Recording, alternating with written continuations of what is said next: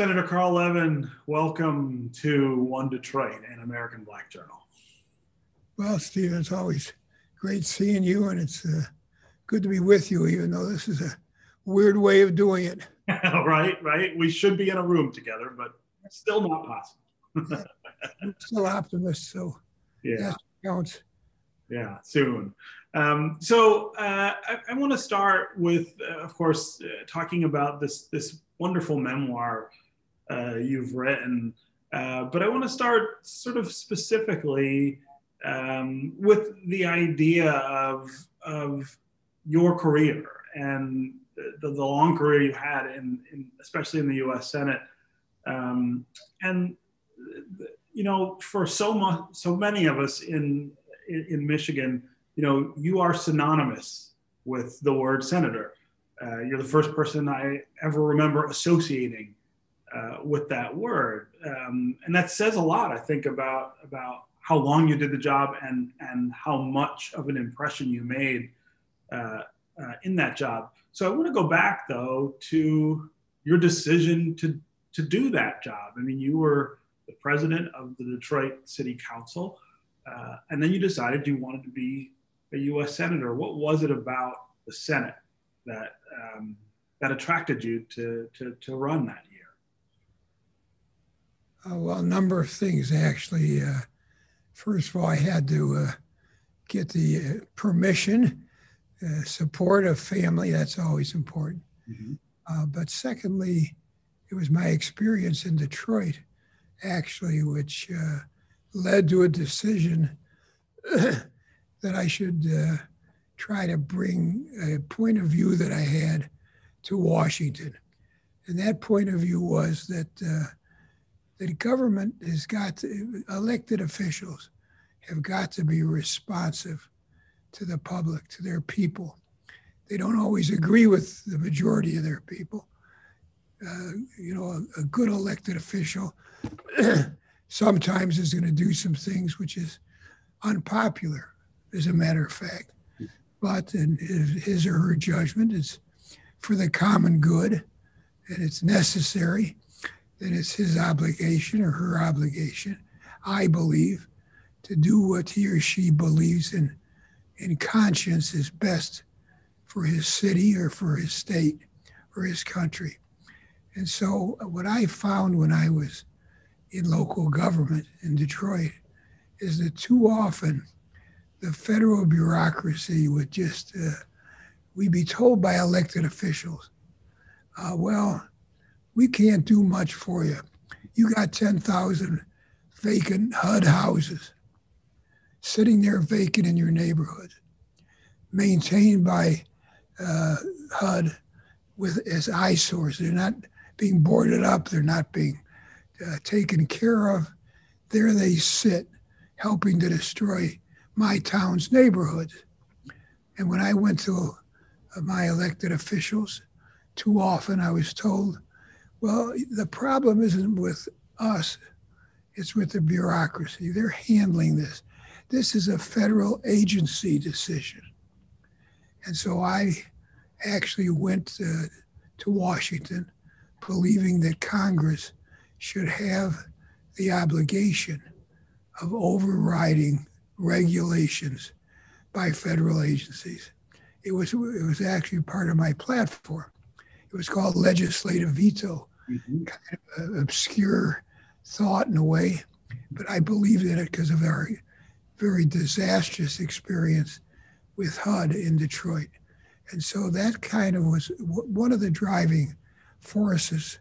And it was also, of course, a lot of other things I wanted to try to do for my state, a lot of beliefs that I have in people being heard, listened to, respected, and considered fully when it comes to a decision making.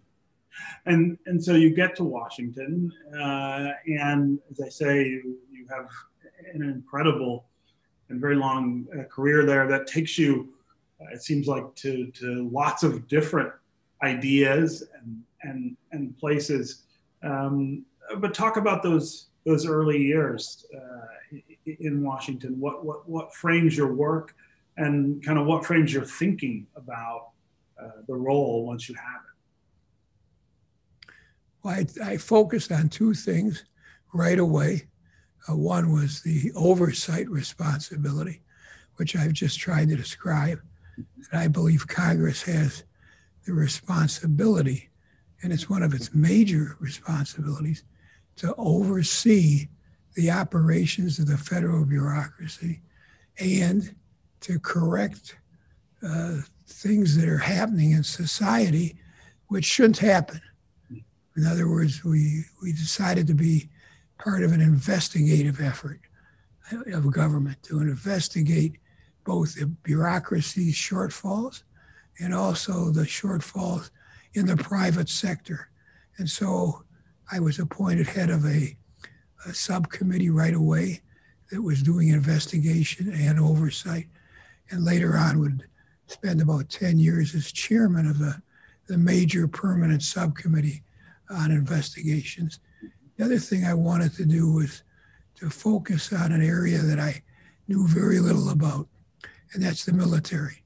That's the security of our country and how the military operated, and to learn more about something I had not experienced personally because I had never served.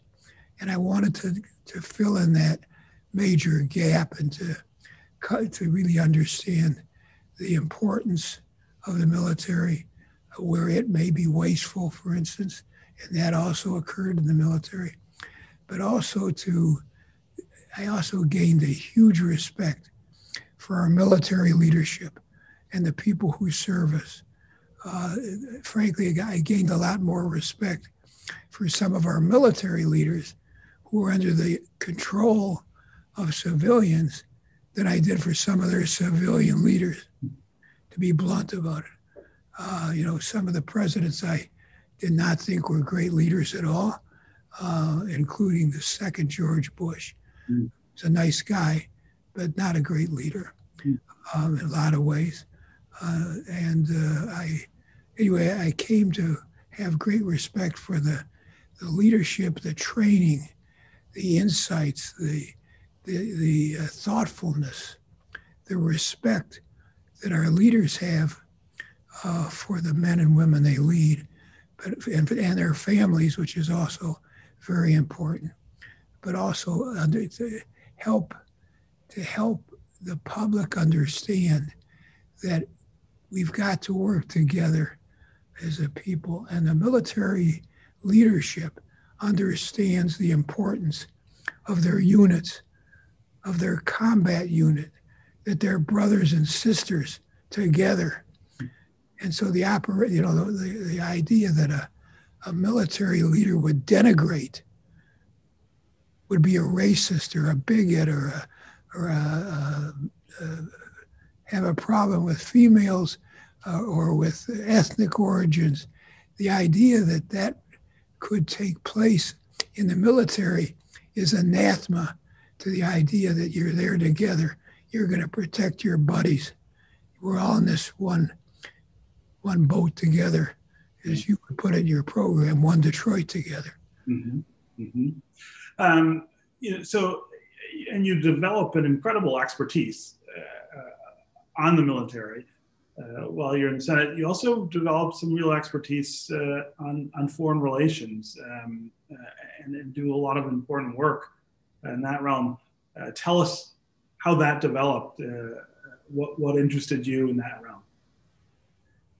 Well, it's when you decide whether or not to send people to war or authorize it, you're making the most important decision that you can make.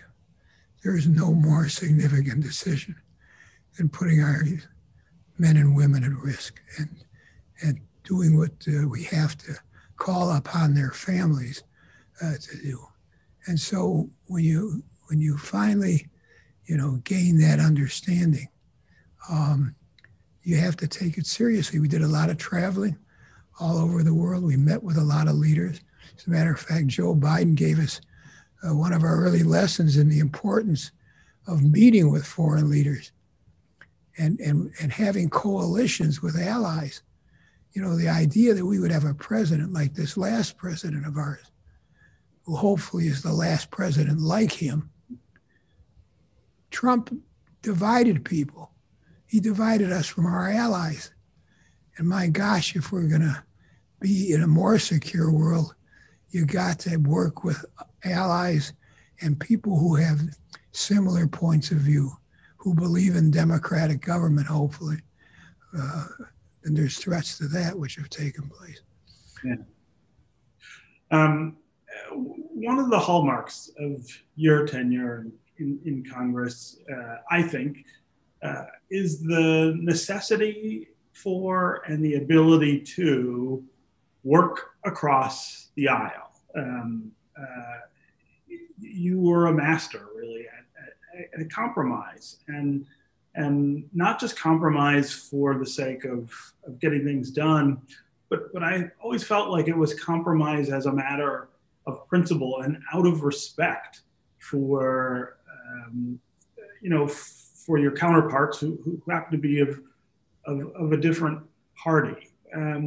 Talk about how you developed those relationships in the Senate, and why you thought that was so critical and important. Well, I was president of the city council in Detroit. As you know, Stephen, you were much too young at to remember those days, like some of us old folks. But at any rate, you learn very quickly that if you want to govern and if you want to get things done, we're in a democracy with great diversity. Hopefully, we relish that diversity. We thrive on it. We share it. And we're proud of the diversity, hopefully. That's what we should be. At any rate, we also there's no other way you're going to get things done for your people unless you're willing to compromise. It's not a dirty word. There was a group that was called the Tea Party a couple of decades ago that came to Washington thinking, well, I didn't come here to compromise. Mm-hmm. You know, when you look at them and you say, well, if you didn't come here to compromise, if you ran for office thinking in a democracy you're going to dictate outcomes, it's going to be your way or the highway, then you didn't come here to govern. Mm-hmm. You came here just to mouth off and to get reelected with what you think might be attractive to the people. So compromise is essential. It's absolutely essential to getting things done. And as you point out, I had some great friendships across the aisle, including John McCain, John Warner, and a number of others. When you think about Washington now, and you look at the way we have arguments and disagreements, the things that we're arguing about, including really dramatically changing the rules of the Senate where you served for so long, do you worry that we won't be able to preserve the governance that we have, that we won't be able to do things the way we have in the past if we abandon all of those traditions and institutions? Well, I worry if we abandon them that we would lose some real strengths, including the willingness to listen to others. Yeah, I worry, but I'm also more confident than ever. This recent experience with this physical attack on our government by some extremists who proved again the strength of this democracy. We've proven it many times. What we went through a couple of weeks ago with people trying to take over the government physically in the Congress was not the first time or the worst time that our democracy was threatened. We've been through civil war, where we had a much, much more difficult experience than we did a few weeks ago. We survived the Civil War. We had a great leader. At the Civil War, we needed a great leader. We had one at the time. What Lincoln did was, as far as I'm concerned, set a hallmark for what a leader's got to do which again, because he was not perfect, in a lot of ways he was flawed, but he was not flawed in terms of his basic values.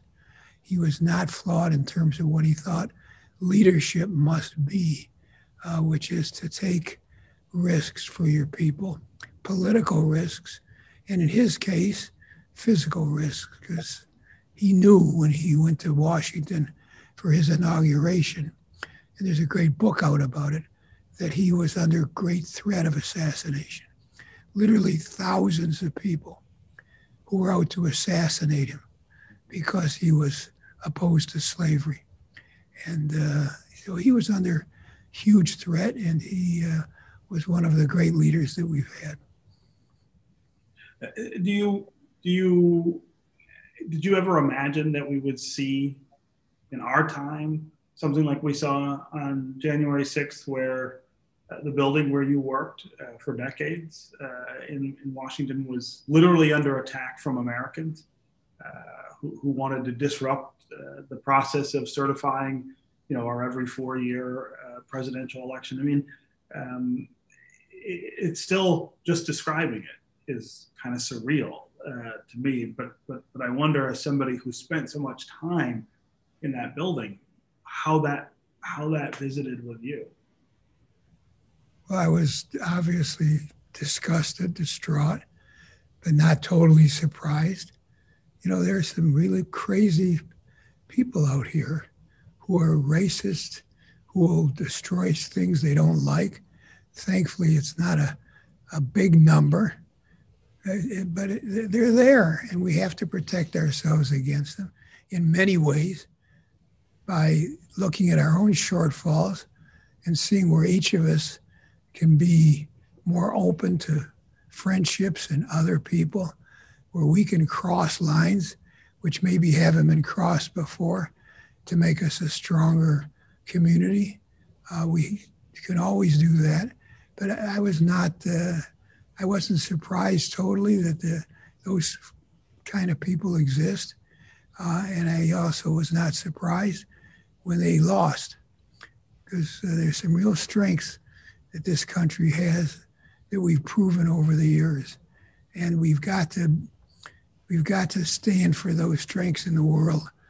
And one of the things that this new president is so strong at is working with other countries to rebuild the values that internationally we've got to stand for if the world itself is going to be safer. Yeah. So in terms of your book, what in your book would you recommend to somebody who's just been elected to the U.S. Senate and is new at the work and maybe has a whole passel of ideas that they brought with them to Washington and all the energy in the world? What about your time there would help them get their feet planted and start to be productive about the work? Well, it's something which we've spoken about a little bit already on our program here. It's that if you want to get things done, if you want to govern, and if you want to accomplish things, and not just say things which you might help your reelection because you think they're popular or whatever, you're probably going to be wrong most of the time anyway, but putting that aside, that you've just got to understand that people are running for office with great passions in what they believe in, just as passionate as the beliefs that we all have and what we believe in. But you've got to temper those passions with the reality. And the reality is that we've got something here which is so precious in this country that we've got to protect it. And the way you protect it is that you fight for it like crazy, but you also, part of that fight is recognize where compromise is essential to get something done. And that's what's going on right now in Washington. We have a president who understands that it's not bad to reach across the aisle, even to people who you have 90% disagreement with. Ted Kennedy recognized that, for God's sake. You know, he's as liberal a guy as you could want, and he was a great buddy of mine. And he and his wife were great buddies of Barb and me, as a matter of fact. But you know, you just have to recognize that that strength in our public is essential, and come to Washington being willing to listen, really important. Listen, don't be arrogant. Don't think you know a lot because you've been elected. Recognize that you represent a fairly small sliver of a great country, and that those pieces have got to be put together with a great leader and leaders if we're going to be what we should be in the world and for ourselves and our kids. Okay, Senator Carl Levin, thanks so much for being with us. Thanks for the gift of this book, but also thanks so much for the gift of your long service in the Senate for the state of Michigan. Thank you, Stephen. Great being with you.